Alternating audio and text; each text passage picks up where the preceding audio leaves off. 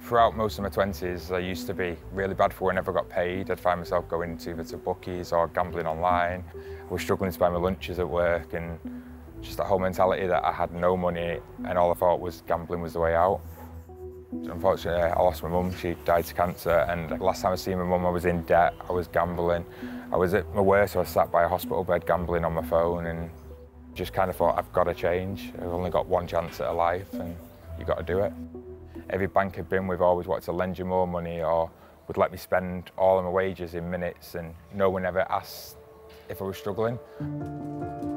We had a lot of customers coming through telling us that they had a problem with their gambling, and they were asking if there's any way for us to block gambling transactions. So we started just looking into how we were able to do it, how we could do it, and also how a charity would recommend that we do it. When the feature launched, it was really exciting for us. The last year and a half, I've learned so much and met so many people along the way.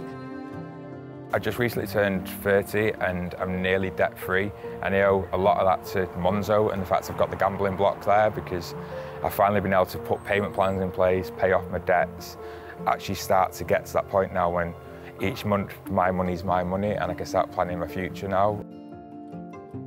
I wanted to nominate Natalie because I feel like she has done something that has changed the industry. She went around, she spoke to charities, she spoke to Money and Mental Health, and really got an understanding of how this feature could be developed to be the most useful for people who suffer with problem gambling. Natalie is one of the most empathetic, smart people that I have the privilege of working with.